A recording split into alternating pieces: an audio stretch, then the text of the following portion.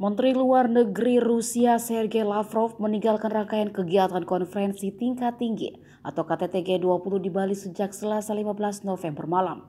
Juru bicara Kementerian Luar Negeri Teuku Faizasyah mengonfirmasi kepulangan Menlu Lavrov tersebut. Kepulangan Lavrov diduga ada kaitannya dengan penembakan Rudal Rusia ke Polandia. Namun rupanya bukan saja Lavrov yang dikabarkan sudah meninggalkan Bali. Para kepala negara G20 dan undangan lainnya pun sudah pulang dari Bali sejak Selasa malam. Mereka yakni Presiden Uni Emirat Arab Muhammad bin Zayed Al Nahyan, Perdana Menteri Korea Selatan Han Duck-soo, Perdana Menteri Kamboja Hun Sen, serta Presiden FIFA Gianni Infantino.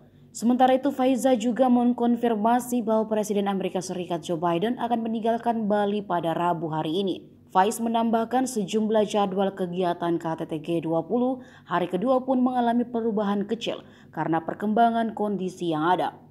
Sejumlah jadwal kegiatan pun mundur dari rencana semula. Salah satunya karena rapat mendadak para pemimpin negara, tepatnya yang tergabung dalam G7, menyusul adanya insiden penembakan rudal milik Rusia ke Polandia.